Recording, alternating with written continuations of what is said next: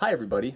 Springtime crept up on me again this year. The grass is getting really tall and I thought it would be a good time to bring out the lawnmower, or more specifically use the lawnmower. See, it's been sitting outside all winter so I can't really bring it out. It was already there. Nonetheless, this season I've decided to do a few updates and a few maintenance items on the machine to make it more productive for me and help me along with my mowing chores around the ranch. The first thing I did this season is I seriously considered changing the engine oil. I was pretty proud of myself for that. The other thing I did was I touched up the blade. See, I mow the grass, but I also mow a lot of rocks and metal fencing and just general trash that's in the yard. So I took the blade into the shop and put the bench grinder on it, and now you can see it's nice and sharp. Went ahead and did both sides of it.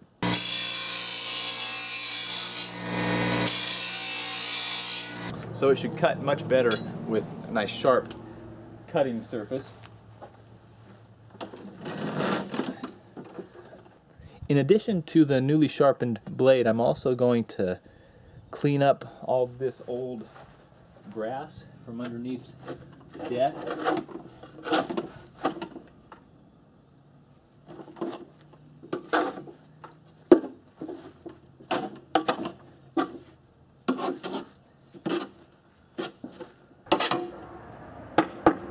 That's better. And I'll go ahead and put this blade back on. It's important to make sure you put it on in the right direction so the cutting edge spins into the grass. Perfect. Now this is a Murray tall boy mower with a Briggs Stratton motor, and these modifications that I just talked about, you know, cleaning up the grass under the deck and thinking about changing the oil, sharpening the blade, those really help for it to mow better. In addition to that, a few seasons ago, if you'll recall, I went ahead and enlarged the chute here so the grass wouldn't get stuck. If you're interested in that exciting episode, you can check that out right here.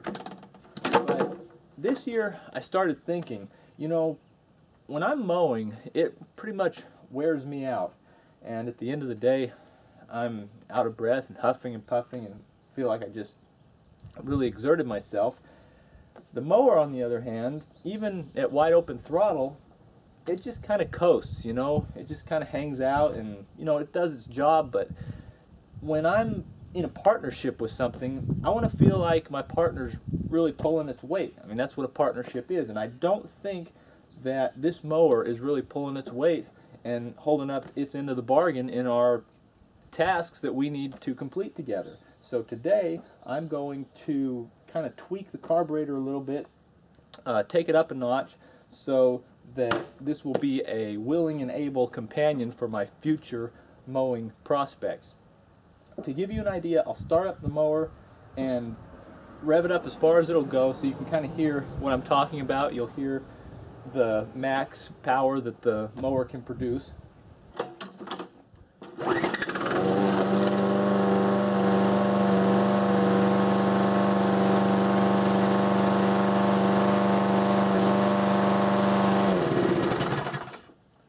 So you can hear what I mean. It runs, it does its job, but it kind of does the bare minimum, which is not acceptable.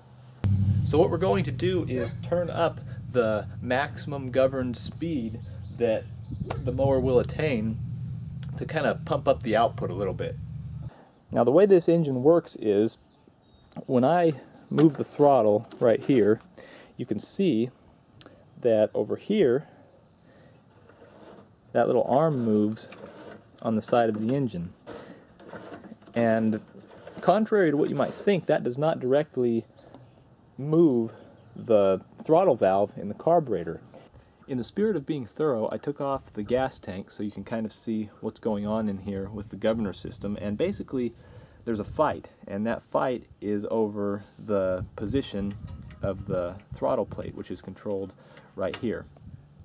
This rod right here is connected to the governor on the engine, and basically the faster the engine goes, the more this rod wants to pull the throttle plate this way, which is slow, which is to slow the engine down.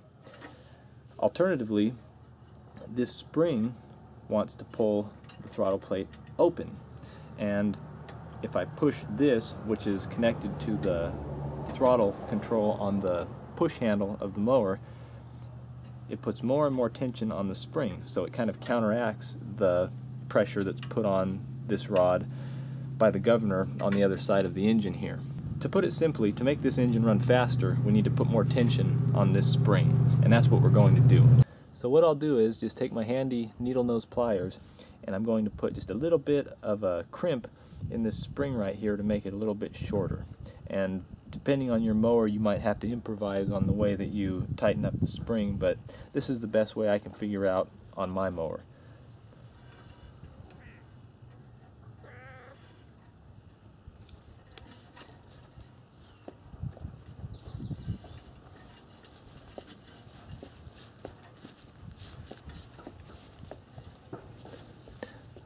Okay, now that spring has a nice little dog leg in it, I'll start up the mower and see how she sounds.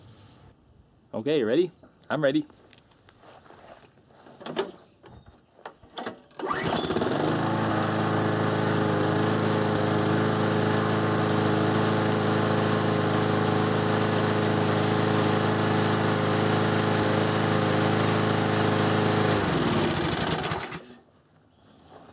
Okay, I think I heard a little bit of an improvement. I think it's running a little hotter than it was before. Roll footage of the first test we did.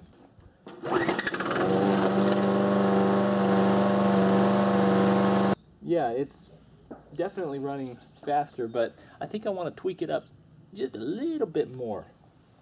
Here we are back in the spring compartment, and I think I'm going to hit this thing with a double play right now. First thing I'm going to do is put another little crimp in the spring.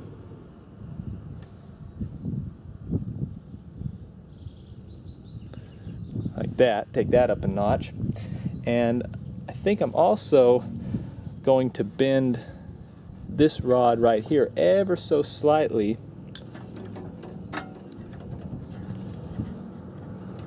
like this. I'm going to hold it right here and simultaneously give it a little tug back here to kind of stretch things out.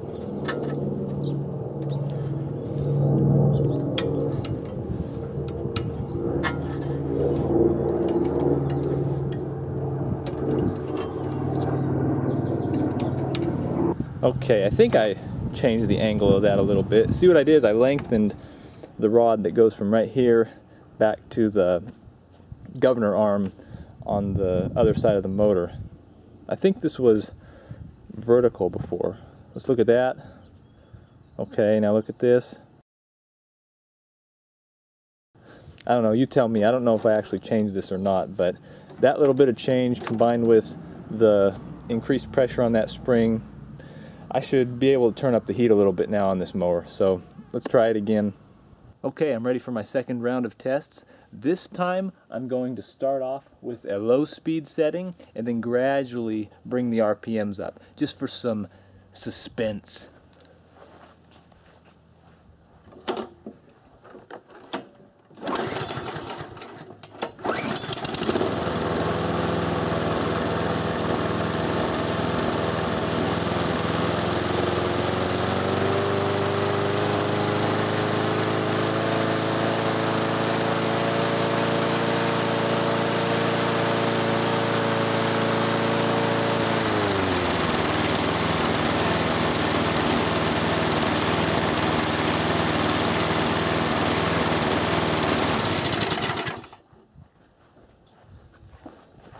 Okay, I think that was definitely better, but still not quite enough. So I'll tweak it one more time, then we'll see what happens. I think we'll call it good, whatever the outcome may be.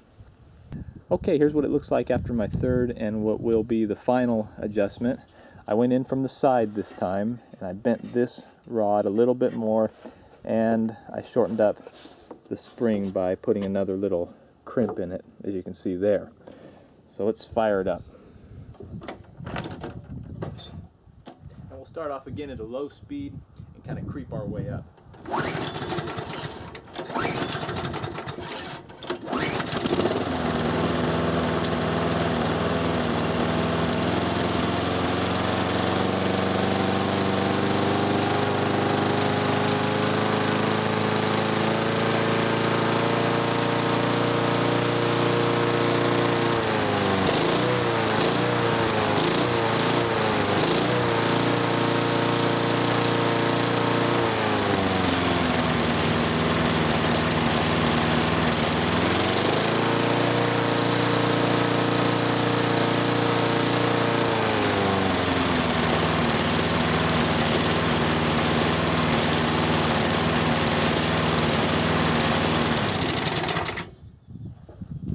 Okay, I hope you could even hear a difference. I think you can. Let's listen to the very first clip of when I started.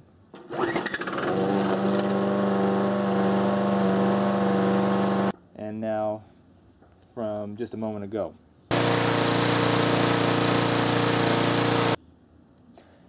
Yeah, definitely a change in tone right there. And I think the last step is to just see how this thing can clear a rainforest, or in other words, mow my yard.